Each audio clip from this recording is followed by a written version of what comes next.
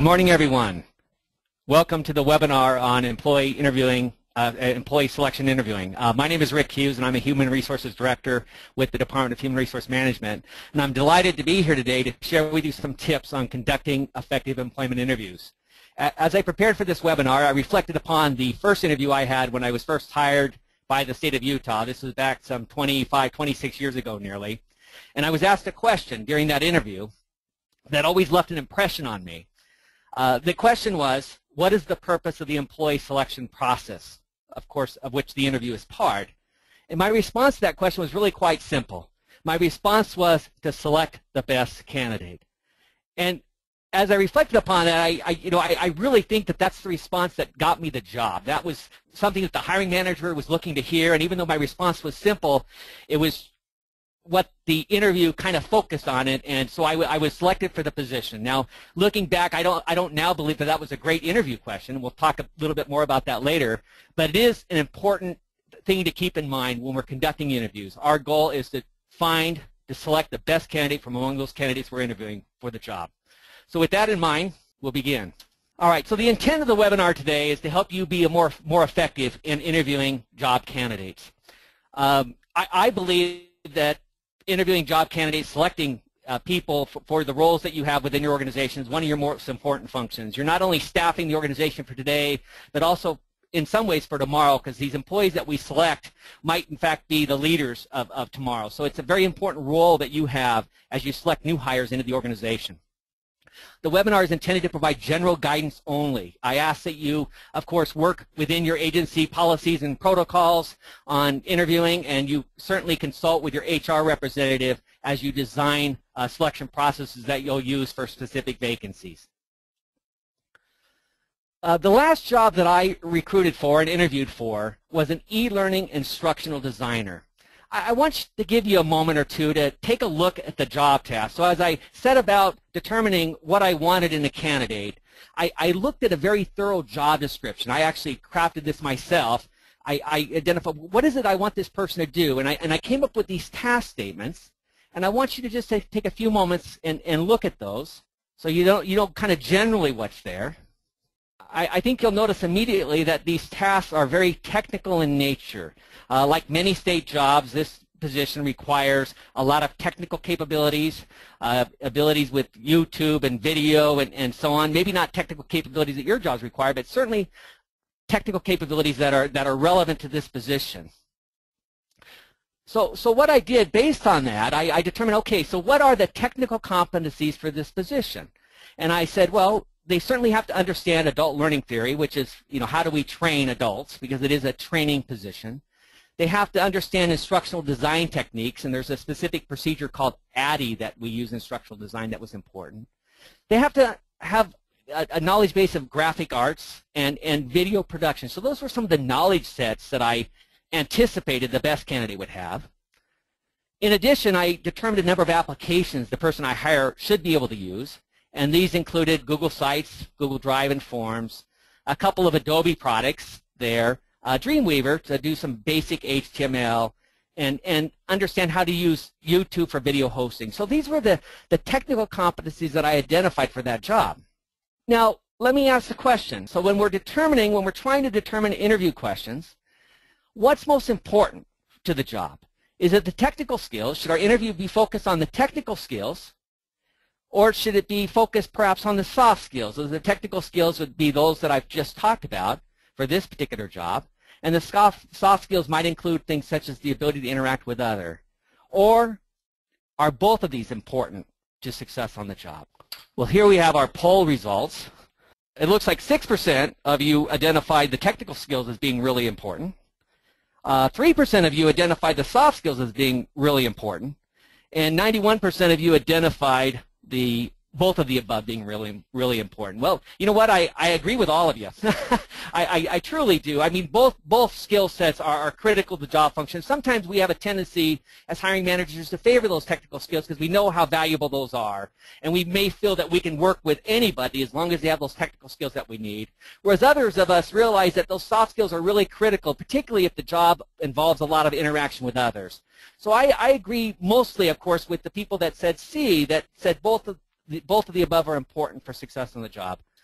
You probably all know who Herb Kelleher is. He was the founder and CEO of Southwest Airlines, which, of course, over the last, 20, 30, 40 years has enjoyed tremendous success in the aviation industry. And Herb Kelleher is famous for saying this: you don't hire for skills, you hire for attitude. You can always teach skills.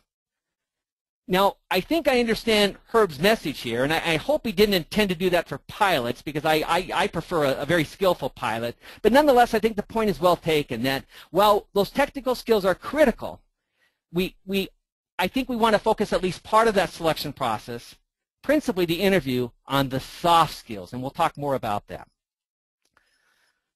But first, let's see if we can't deal with the technical skills. So we've identified all those technical competencies up front. And what I want to say is that your screening of applicants needs to start with the online application process. Most of you have probably heard of State Jobs 2.0. This is where candidates for employment or persons desirous for state employment will submit their application. And within that application, we're allowed to ask, working with your recruiter, you can set up what are called screening and supplemental questions. The screening questions are generally questions that would be answered yes or no. For example, if I were recruiting for this e-learning instructional designer, I might ask the question, do you have experience with e-learning applications? Yes or no. The second question might be, do you have experience with video production? Yes or no. So these are two critical skill sets that our candidates must have experience with if they're going to be successful. Now, beyond that, within your sphere of things, within your jobs, there may be licensing requirements or specific educational requirements. And if those exist, if, for example, persons must have a bachelor's degree based on code or based on some other sort of statute, then we can include that there. Do you have a bachelor's degree in whatever discipline is relevant? Or if there's a specific license required, you can ask that in the screening questions. And generally speaking, like I said, screening questions are responded to with yes or no. They're used by the analysts to very quickly identify those who may be qualified or those who are minimally qualified for the position. Beyond that, we have supplemental questions, and I think these two can be used to ascertain the skills that incumbent or that applicant might bring to the table. In the supplemental questions, we can identify our experience and educational preferences. Let's say that we have a job that legitimately might require a bachelor's degree or an advanced degree. We can identify that there. Do you have a bachelor's degree, or indicate below the level of educational attainment you've achieved, and from a drop-down they select a bachelor's degree, an associate's degree, a master's degree, a doctorate degree, or whatever. To the extent that those educational qualifications are relevant, that's certainly a good supplemental questions. We might also ask candidates to self-identify their proficiency levels in the applications, for example, that I identified. You know, specify your proficiency level in using Google Docs or the Google suite of apps or the Adobe Captivate or whatever other product that we use within the organization. We might have them identify that proficiency level there. So once again, questions in the supplement area are used to we've determined candidates who appear to be minimally qualified. Now we're going to try to explore their qualifications a little bit more thoroughly. We may even have candidates write some sort of narrative response here that would have to be evaluated at some point, either by you, the hiring manager, or by the HR analyst with help from you. And it would be for them to describe their experience, for example, doing the technical things associated with the job. We usually try to avoid the behavioral elements of the job in our screening process. Rather, we emphasize the technical things. Both those things are minimum required, as well as those supplemental questions that will help us to determine who's most qualified for the interviews. So the bottom line is that the screening process begins with the State Jobs 2.0 application, and it should emphasize the technical aspects of the job. You may also choose to do some sort of in-person skill assessment. Let's say that people are saying that they have the qualifications, that you want them to approve it.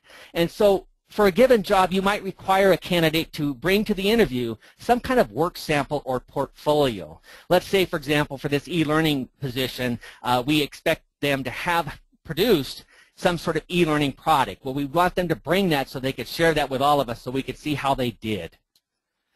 We might have them do some sort of computer application test. Let's say that our job requires the use of Word or Excel, and so we want them to provide a writing sample. We want them to do something as they're sitting there in the office in Word and Excel just to prove that they're proficient in those areas.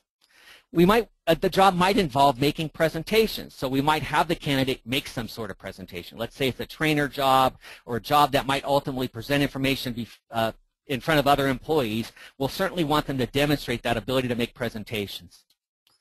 The job may involve working with others, and so perhaps we can create some kind of role play that might assess their skills in listening and in communicating and doing those things that are required as they interact with others. I asked, now while all these assessments are potentially legitimate, it's important for you to work with your HR analysts within your field office to design what these might look like if you were to choose to use those. So once again, these are things that you might have a candidate do when they come to the interview as part of that interview process to ensure that they have the skills that you're looking for. I now want to transition and talk about the principal topic of today's webinar, and that's developing effective interview questions. We're going to be talking at length about behavioral interview questions today, but I first want to say what are non-behavioral questions. Non-behavioral questions are generally questions that ask for factual information or understanding of a topic, such as the question that I used at the beginning of the webinar, what is the purpose of the employee selection process? That's a non-behavioral question asking for factual information. It was an okay question. It certainly worked out for me. I think I got the job because of my response to that question.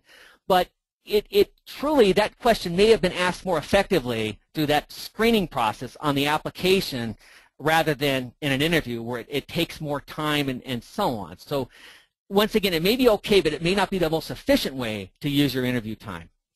Another non-behavioral question is the hypothetical question, generally asking, what if? So what if this happened? What would you do is generally how those questions are posed. And the problem with those, we kind of discourage those, generally speaking, because more often than not, the candidate's going to give you a response that they think you want to hear rather than something that you would actually do or that you actually have done. And so they're not oftentimes very reflective of what the candidate truly will do if they were selected for the position. So we generally discourage questions of a hypothetical nature. What we're going to talk at length about today are behavior-based questions. Most of you have probably heard this term before, and many of you probably use behavior-based questions already. But as you know, these questions deal with what have you done when. They're generally posed in that format. What have you done when this happened? They're reality-based. We expect the candidate to actually reflect upon their experiences and share an experience with you that demonstrates that they're able to deal with a situation as you've posed. They're based on the premise that past behavior is a predictor of future behavior. And this is kind of a long time established principle that things that we tend to do the same things over and over again as human beings. And so if we behaved a certain way in the past, chances are we're going to exhibit those same behaviors in the future. So that's the basic fundamental aspects of behavioral interview questions. Now let me share with you some additional information. All right. So in order to interview behaviorally, we've got to first identify the behavioral competencies. So considering this job, this e-learning instructional designer job, we've already talked about the technical aspects of the job. Now let's talk about the behaviors that an effective person in that role needs to exhibit. And so one of the effective behaviors that I've identified very quickly is customer focused. This person's going to be producing products for others, thus it must be focused on that customer's needs.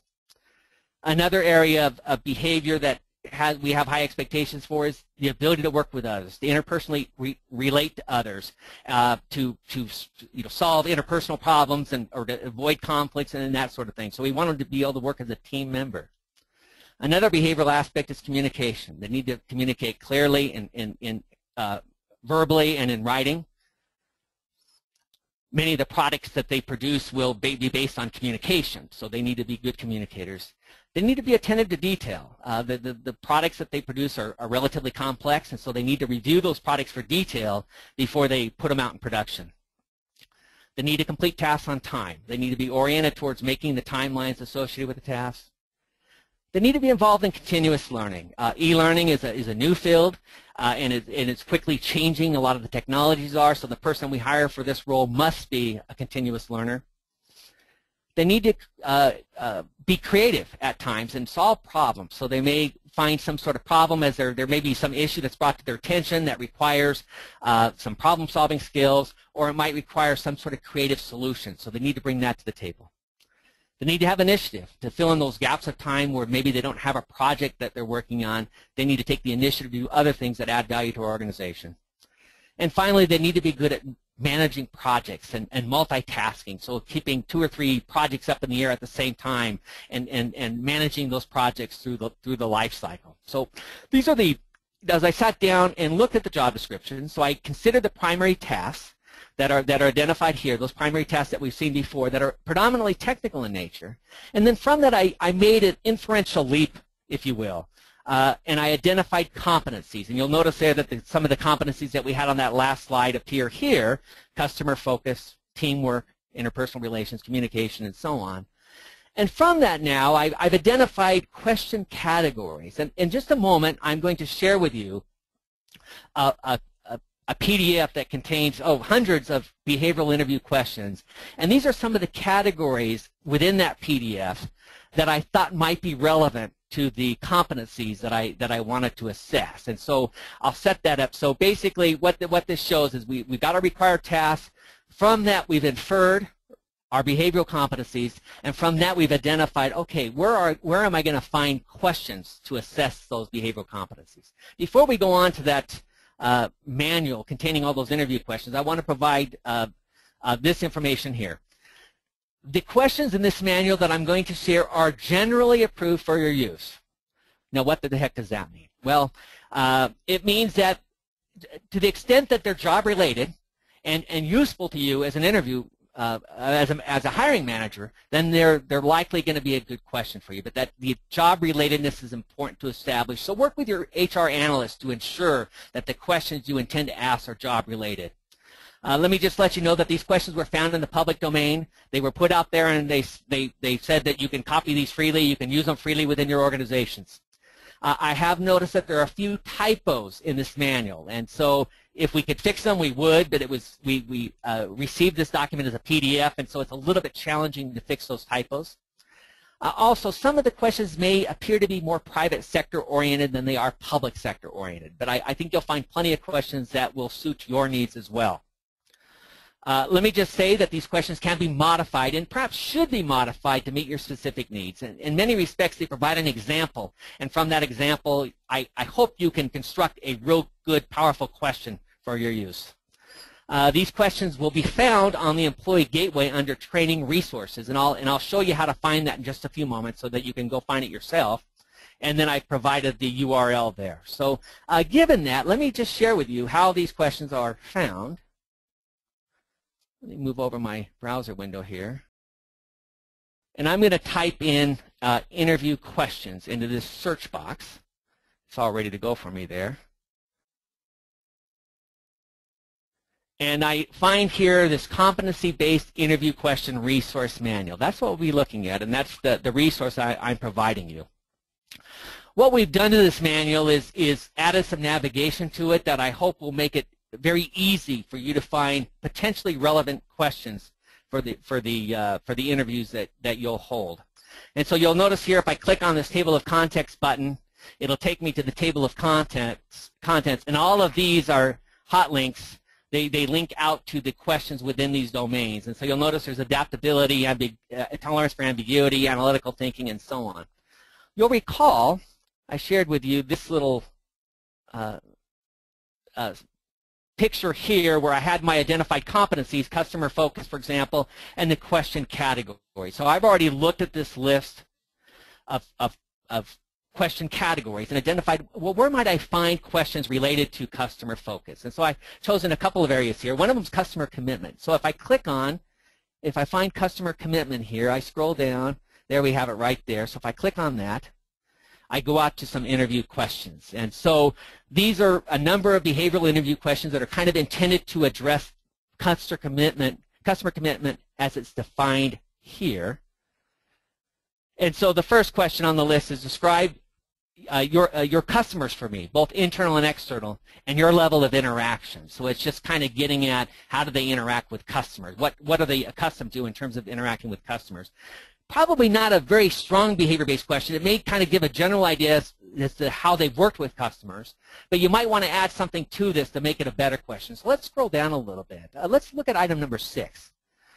Tell me about a situation rather, when you had to deal with a difficult customer or client. What did you do? How effective was it?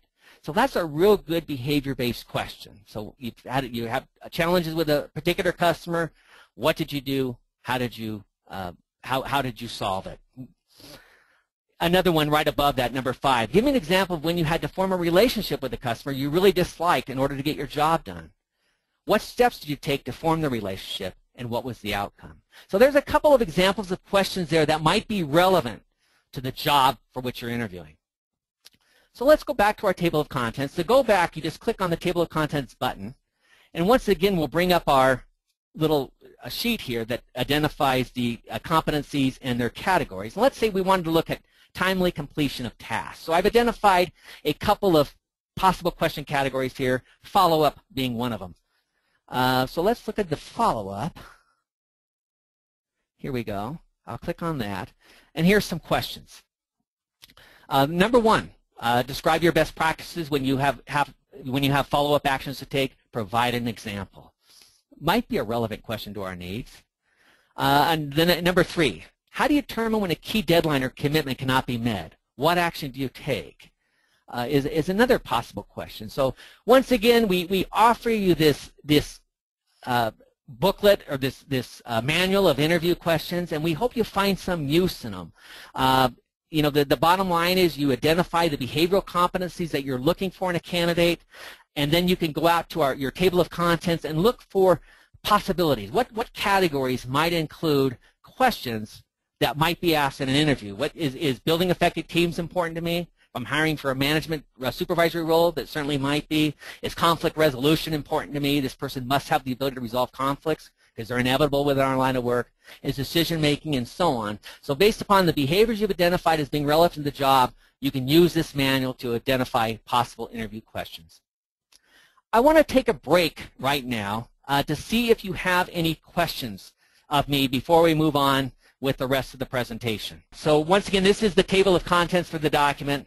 So these are our categories, adaptability being one. It wasn't a competency that I identified, but here you have some possible interview questions to assess adaptability if that's a relevant competency required by the job. The first one being, tell me about a time when you had to change priorities because of a change in circumstances or plans. How did you handle it, and what was the result? That's the typical format for a behavior-based interview question. We ask them about a situation, how did they handle it, and what was the result of their action. So that might be a good question if you were to assess adaptability. I'm asked the question, should all questions be behavior-based? I would say not necessarily, but a preponderance of the questions should be behavior-based. I think, you know, like I tried to explain earlier, we should try to assess those technical skills through the application process as well as through some sort of demonstration of the technical skills. And so I would suggest that we should emphasize the behavior-based interview questions within our interviews. I think you'll find that they're very enlightening, that they're pretty powerful if we conduct the interview correctly, they're pretty powerful in letting us know who this prospective hire is. And so I would highly recommend that. But there certainly may be opportunities for you to ask about other things as well. I'm asked the question, how many questions for each competency would you suggest we ask? Well, it really depends. And you know, for the job that I've used as an illustration here, I've identified like 8 or 9 competencies. And if I were to ask one question for each of those competencies, I'd probably have an interview that's already too long. And so really what you want to focus on is what's really critical. And so you may want to ask one question, then possibly have some follow-up questions in mind, just to make sure that you understand their behavior as completely as possible in that area.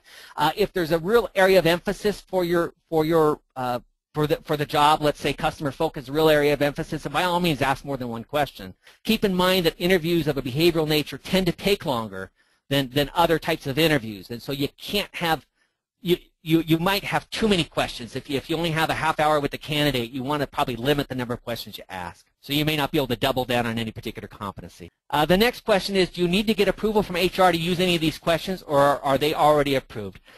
They are generally approved, so long as they're job related. Now, within your specific agency, you might have some sort of protocol where you submit your questions to HR, you submit your questions to the HR analyst prior to interviewing candidates. If that's the protocol, you still must do that. But if you're generally on your own to ask interview questions, and the questions that you find in this manual are job related, you've made the connection between the tasks that the individual performs and the competencies that are required, I would say they're good questions to ask. All right, so we've talked about the interview questions in the guide. So we have the foundation for how to ask a behavioral question. Generally speaking, it's tell me about a time when and what was the result, right, is kind of the general basis. So there is a way to ask skill-based questions using the behavioral interview process, and generally this is a shell for what that might look like. So, for example, tell us about a time when you used that skill, that application, or what have you, to accomplish this, if that makes sense.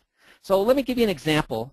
We've used the e-learning instructional designer as a subject for this particular webinar. And so here's a question that I might ask. Tell us about a time when you used your knowledge of adult learning theory to produce an online learning module. How did this impact your course design? And so in many respects, this is not only looking for what they've done or what they can do, but it's looking for how they've applied. It's looking for their understanding of adult learning theory and how that applies to creating e-learning modules. So it kind of was, in some sense, a multifaceted assessment of their skills and their experience in the same question. Another favorite topic of mine is pivot tables. Now, I don't use them, nor do my staff, generally speaking, but it's a skill set that's kind of rare for people to effectively use pivot tables. I mean, if we need them to use pivot tables, we want to make sure that they know how to use pivot tables. For those of you who don't know, pivot tables are a function of Excel that allow you to take large amounts of data and make sense of it. So a question, if you're interested in their ability to use pivot tables using the behavioral based interview question model is, tell us about a time when you used pivot tables to analyze a complex data set. What was the data set and information need? What result did you achieve? And so once again, it's a way to use the behavior-based interview process to ask questions about skills. So most of us are fundamentally interested in both behaviors and skills, and so we can use a behavior-based interview process to ask about both. All right. While these questions might sound wonderful, there are some key things to keep in mind to conduct an effective behavioral interview. We've mentioned some of these in just a few moments ago, but I want to reiterate them. With a behavior-based interview question, you're going to have to give the person sufficient time to respond. As you think about these questions yourself, you realize that I'm going to have to reflect on an experience I've had. And so we've got to make sure that we give that candidate who we're interviewing enough time to respond. We've got to display patience. That, okay, we understand it's going to take a few moments to come up with a response to this question, so please take your time. And so make sure you demonstrate patience not only with what you say, but how you're acting. Try to make sure that, smile, wait patiently for that candidate to respond so that they can reach back and find that experience that they want to share. It's important for you as an interviewer to insist on a specific behavior-based response. In some cases, you ask a behavior-based interview question, and the person will respond, well, I generally do this, or I generally do that. And we're not really looking for that. Rather, we're looking for specifics. And so if they do tend to respond with a more of a general response, you want to say, okay, now, what I want you to do is think about for a moment a time when you specifically did that, a time when you, referring back to some of the question, when you had an angry customer. I don't know what you generally might do or what you generally do, but tell me about a specific time when an angry customer confronted you. What was the issue? How did you address it? So we want to insist on a specific response. We want to listen intently and seek clarification. So we want to demonstrate good listening skills, provide those minimal encouragers, shake our head to keep that information coming. And if there's a question that we have, we want to seek that. We want to make sure that we understand what they actually did in that specific situation. We certainly don't want to lead them in any way, shape, or form to a correct response, but we want to make sure that we understand that experience well enough so that we can then move on to the next question. We likely want to make a few notes of what the candidate has said with regard to each question so that we can, as we're looking at our list of candidates later, we can recall what was said generally and hopefully make some good decisions from there. We want to be mindful of time requirements. As I indicated before, behavior-based interviews tend to take longer than other interviews because it does require time for reflection. And in some cases, the responses the candidates give are going to be very long. And so we certainly want to, if a response is going way too long for the time that we have, we want to kind of draw it to a close, try to say, okay, now, can you just summarize for me very quickly what it was you did? Because maybe the response that they're giving is way too long. So we want to make sure that we manage the time. And we want to make sure that we don't have so many questions that we can't ask them all in the allotted time. And so I would say for a half-hour interview, 6 questions, probably 6, maybe 7 if they don't require perhaps as much reflection as others might be the total number that you can ask. So be mindful of your time requirements. And then finally, and I think this is a real critical one, before the interview, try to identify the attributes of a satisfactory or good response to each question. And so what that means, so we've selected some behavior-based questions, and here's an example here.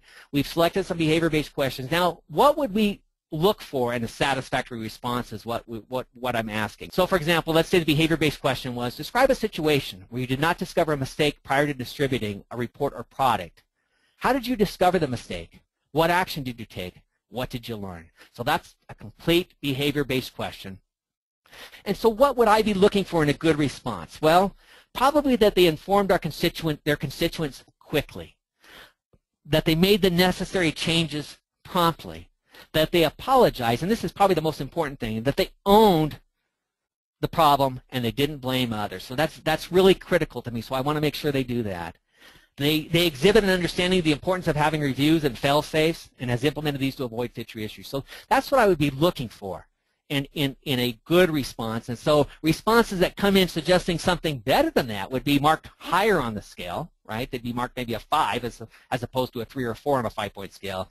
Whereas responses that come in with some deficiencies, they don't meet that standard, would be rated less.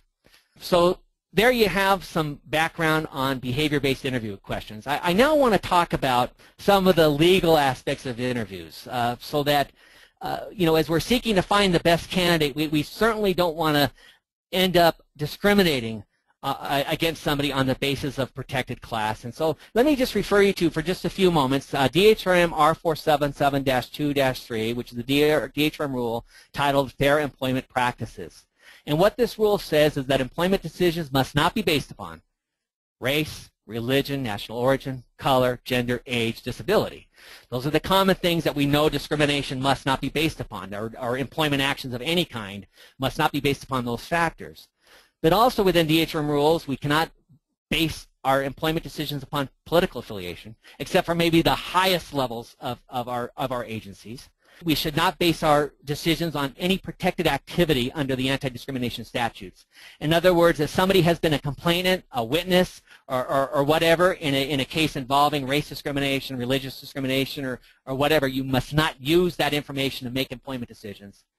You must not discriminate against somebody on the basis of military status or affiliation. So you can't discriminate against somebody because they're a veteran.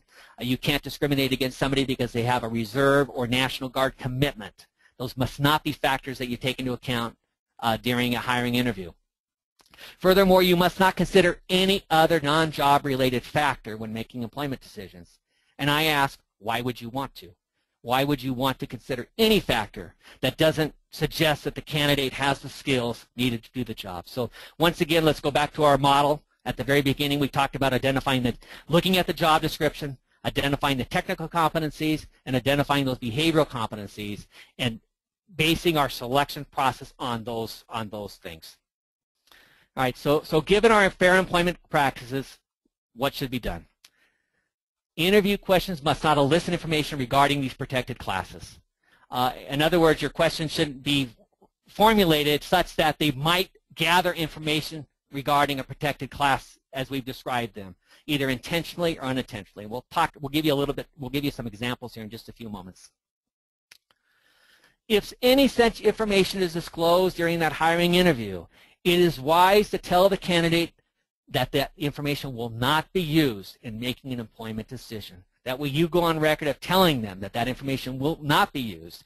Maybe they disclose that they're in the Army Reserve. Maybe they disclose that they served an LDS mission or whatever else. You want to make sure that they understand that that is not a factor in making a hiring decision. Or perhaps that they have dependent children, they have daycare issues and so on, to the extent that those daycare issues don't interfere with their ability to come to work and do the job. And we also want to avoid small talk about such topics. You know, when a person arrives to the interview, it's great to engage in some small talk to set the tone for, you know, maybe an informal environment and to make sure that the candidate relaxes so they can give their best responses. So the small talk should be associated with those typical things like, how was the ride in? Were you able to find parking easily? And things like that are just great. But if you're talking more about personal questions, chances are that type of small talk may elicit some of this information that is illegal to consider in making an employment decision. So be careful with small talk. All right. So you may have some questions now. There are some elements, I call them challenging areas of concern. You may be concerned with a person's ability to do the physical requirements of the job. And so let's say that this job requires an individual to lift 50 pounds. And so in order to avoid any sort of discrimination under the Americans with Disabilities Act or disability discrimination, we want to ask the question this way. This position requires employees to routinely lift 50 pounds. Can you fulfill this requirement with or without reasonable accommodation? That's a legitimate question because we're asking them, can they do this? Can they physically perform this task? Now, if there is an accommodation needed, we'll talk about that later. Once the hiring decision is made and so on, they can divulge any accommodations they may need to perform the essential job functions. But we're not to ask about those abilities up front. So let me tell you a question to avoid along this line. Don't ask. Don't ask. Let me emphasize that. Do not. The question, will you have any problems with being able to lift 50 pounds? Because that actually seems to elicit, okay, well, I have this bad back. We don't want to know about the person's bad back in the interview process. We don't want to consider that information until later, until once a hiring decision has been made. Another area of concern you might have is schedule. Let's say that we've established that an 8 to 5 schedule is mandatory for this position. Why? Because they work at the front desk, the service counter. They need to be there when our customers arrive, when our customers to start arriving at 8. And so we might ask the question, the schedule for this position is Monday through Friday from 8 to 5. Can you meet the expectations of the schedule with or without reasonable accommodation? Once again, we include that, so in the event there is some concern that they have, perhaps they may have some requirements from time to time to have a medical appointment in the mornings or whatever, they can talk to you about those later. But don't talk about those issues within the interview process. Don't ask once again, will you have any problems meeting the schedule, because we really don't want to know what their problems are. We simply want to know whether or not they'll be able to fulfill the schedule requirements. We may be concerned with their expected longevity. We certainly don't want to ask questions, are you pregnant or planning to become pregnant? But we might ask questions such as, where do you see yourself professionally in 5 years? It's not a behavior-based question, but it's a question that might identify whether or not this person is committed to the profession, committed to working in the field that they've chosen. We might ask the question, why did you leave your last job? Now, once again, if that question tends to elicit protected class information, such as a disability or a medical leave problem or something else, we don't want to go there. But it might be a way to kind of ascertain whether or not they're going to find an environment with us that they won't leave shortly after being hired. If language proficiency has been established within our job qualifications, we certainly can ask, you speak such and such language fluently. So, for example, do you speak Spanish fluently? Then only ask such a question if it is essential for the job, and don't ask how the language was learned. It's important that we avoid that because, it could result in, apparent discrimination based on national origin if we were to ask that. And fundamentally, if we want language proficiency, it's probably best for them to demonstrate that as opposed to ask questions about it. Anyway, these are just some challenging areas of concern that I wanted to share with you. They're predominantly not behavioral based, but they're nonetheless things that might be important to you as you make a hiring decision. I would suggest that most of these, if you were interested in these types of things, could be front-loaded. They probably should be asked in the application rather than in the interview itself. And so if you have these areas of concern, by all means, work with your analyst to see if they can't be front-loaded into the application. All right, let me just give you some quick tips on the interview format as we try to wrap things up this morning. With an interview process, it's important that we put the candidate at ease. And so it's important for the interview panel members to greet the candidate, that they introduce themselves briefly, and know who the candidate is, and maybe talk about the weather or the ride-in or those types of things that might break the ice a little bit. Your goal should be to make the candidate feel comfortable. We tend to perform at our best when we feel comfortable, and we truly want our candidates to be able to perform at their best. We don't want nervousness to get in the way of their interview performance. Then you might, once you've engaged in that sort of small talk, making the candidate feel comfortable, you might introduce the interview format. So here's a kind of a standard way to introduce an interview. First, we have some questions for you. Then we'll give you an opportunity to ask questions you have of us. And finally, we'll tell you what happens next. And so that's kind of a useful framework for setting the stage for an interview once you're done with the small talk and ready to move on. If there were some type of role play or activity that was included in the process, or writing sample or whatever, then you would probably include that here as one of the elements as well. Finally, we encourage you to end the interview on a positive note. Certainly don't give the candidate who you like the impression that you're going to select them, because they may not in fact be the candidate you select. But for all candidates, make sure that you end the interview with a smile, on a positive note, with the handshaking and all those things that are associated with an interview, and then make sure that they know what will happen next. So now we're at the point where our interviews are done and we want to select the best candidate. Let me emphasize the importance of having a panel interview. I believe that most, if not all, state agencies have panel interviews as opposed to individual interviews. You've all heard the adage that two heads are better than one. Well, 6 ears are better than two as well. So it's important to have a group of people there that can actually pick up on what the candidate's saying and help to make an informed decision of who the best candidate is based on the interview. What we often do when we're doing our interviews is, after the interviews are all concluded, we have our panel members individually rank order the candidates, considering their interview performance, how they responded to the questions, and job-related training, education, and experience that might be relevant to the job. So we have them identified by rank order. We then share those rankings with one another. We oftentimes use the whiteboard, and we put our candidates up there, and we share our rankings. We discuss our reasons for the rankings, and then hopefully achieve some consensus on a rank-ordered list. We identify, well, who are the candidates who are probably the best among the candidates that we interviewed, the one, the two, the three candidates who kind of stand out from the rest. If we can find some agreement around those, we can probably make a good selection decisions. We might at that point decide to have a second interview, or rather than decide then, we probably decided that up front that we do want to have second interviews. So we would refer those candidates, one, two, or three candidates, onto that second interview, which is an important step for positions that are mission critical, I think, and so on. So that's kind of a basic format for the interview process and selecting the best candidate. Once you've made a decision, it's important for you as a hiring manager to ensure that you have an objective, job-related reason for selecting the chosen candidate. In other words, if you were asked to articulate why you selected this person over this other person, you're able to do that. And so it doesn't require much more than that. I think in general, as long as we focus on job-related interview questions, job-related selection processes, we tend to have some legitimacy in the eyes of the courts and making our decisions when somebody might be alleging that they've been discriminated against or whatever else. If we could formulate a job-related reason for what the decision we made, we're more often than not safe. Finally, I just like to recommend that we don't neglect to do reference checks.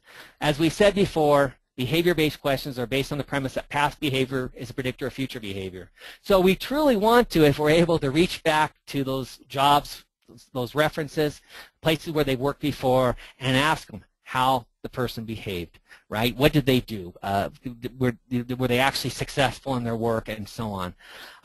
Keep in mind, you may not ask any inquiry of a reference that you would not be able to ask of the candidates. So you've got to avoid all those protected questions pertaining to all those protected classes that we described. And we understand that it's challenging to get references sometimes, but it does show due diligence on your part if you're a hiring manager, if you're going to actually make every effort to reach back into that person's employment history to check those references. You might check with your HR analyst to see if they have a form that might help with that reference checking process, or any additional tips that they might have for how you might go about checking those references. We have come to the end of my formal presentation. We've got a question here. What is an example of a non-job related factor? Well, I think it would be, for example, have you served an LDS church mission? You know, I had a kind of a bad experience here many years ago, but I recall receiving the resumes back from the candidates that were interviewed, and one of the interview panel members had put RM on the resume, and I'm thinking, holy cow. And so it was a very inappropriate thing to ask about, and certainly an inappropriate thing to make to put on the resume. So we don't want to elicit any information about protected class. We want to focus our interview questions on things that are job related and avoid, of course, non-job related factors. The next question is, what do you recommend if a candidate asks you not to contact a former supervisor? Well, I would recommend that you ask why. And if there's some legitimacy there, maybe it's they don't want them contacted. If it's their current supervisor, they may not want the current supervisor to know that they're looking for other work. But you know, I think generally speaking, you want to understand why they would want you to respect that request, and maybe then you'll understand. You'll say, okay, I won't. But is there somebody then who I can call who can speak to your qualifications as it relates to this position? I think it'd be important for you to follow up with other references. The next question is, when I seek clarification on response to the interview questions, how much do I have to worry that HR must approve these clarification or follow-up questions? I would say so long as the follow-up questions are about the same topic, you're just trying to better understand what that person has done, what they did in that particular situation, it should be all right. Once again, avoiding any reference to any of those illegal areas. I think you should be safe in exploring the original question further with the candidate by asking them some additional follow-up questions. Who should be included in the interview panel? Recommendations. Well, I think many folks might be included. When I'm interviewing, I might like to invite my boss to the table. I might like to invite some folks that would be this person's peers to the table. I think that's useful. I think I might like to invite even a customer to the table to conduct those interviews. We certainly want people that will be unbiased, that will help us to select the best candidate, not using subjective information or subjective criteria, but the objective criteria we derive from the interview itself and from reviewing the candidate's qualifications. And the next question is there a preferred diversity for panel members? I would think I would think it's generally a good idea to have a diverse panel. Sometimes it's impossible. We don't necessarily want diversity for diversity's sake, but we certainly want the best people there to interview. But it makes sense to have people that are going to look like your applicants there. So it's good to have a panel that's composed of males and females, particularly if you have male and female applicants. It's good to have a panel that represents the state's workforce in terms of race, or your organization's workforce in terms of race and national origin, those types of things, particularly if that applicant pool is diverse. So I think that's important. How do you feel about a written test prior to interviews? These would be a written technical test specific to the job. I think that's okay. I would ask that you work with your HR analyst in creating that test. You know, it might be very helpful for them to write down what they know without somebody else telling them what to write, as they might do when they're actually applying for the job. So that might be a helpful practice. But just ensure that those questions are job related. That would be really critical, that they're job related. All right, folks. We are about out of time, but let me refer you to the last slide of my PowerPoint here. I would like to continue our conversation on LinkedIn. The Utah Leadership Institute has a LinkedIn account, and in just a few moments after we conclude here, I will send you a link to it so that you can sign up for the Utah Leadership Institute LinkedIn account. Within that, you'll find a question stream. I asked two questions there for you. One is, what is your favorite interview question or interviewing technique? So if you're willing and able, we'd like you to share what you've done that was successful. And if you just want to see what others have done, by all means, review what our contributors write, and maybe you can adopt some of those practices. The other question that I asked there are, what are your remaining questions from the webinar on interviewing and employee selection? So if you didn't get your question answered today, you'll have an opportunity to go out to the LinkedIn account and ask those questions. If you still have questions remaining, by all means you can also send me an email, or I would suggest that you also contact your agency HR analyst, and they should be able to help you with that. So I do very much appreciate your attendance today and your participation in this webinar. I encourage you to join us for the LinkedIn conversation if you have additional questions or if you want to share something you've done that's been successful. Thank you very much, and have a great day and a great week.